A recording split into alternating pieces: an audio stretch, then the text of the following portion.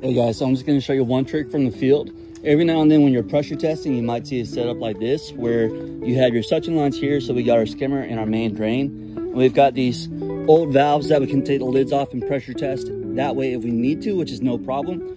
But if you take a look at the return line here, it's coming straight out of this filter and we've got no kind of valve.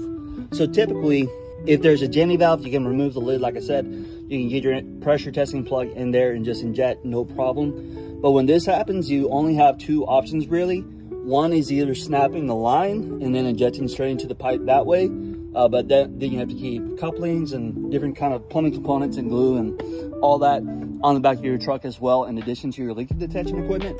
And not all guys always carry that with them. So you can either snap this line or you can do what I'm doing right now, which is removing the lid for your pool pump and injecting into the back of the pump here. So if you look at my pressure testing plug, I know you're probably not going to be able to see it, but we've got a port where the water is typically getting forced through the pump into the filter.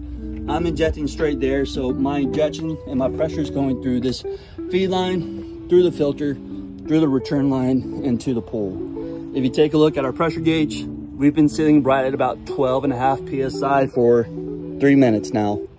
And so this is your easiest option, most likely. This doesn't always work. And typically when I do this, I'm not gonna build the pressure all the way up to about 215 psi. I'm only gonna go to about 12 or 12.5 because a lot of times your injector plug is going to pop out of here. Your other option too as well is you have these compression fittings. You can undo these. So undo this one here on top of your pump, undo this one in front of the pump. You can just slide your pump out of the way. And I typically would have done that today, but I left my channel locks at home and these fittings are actually on here really tight.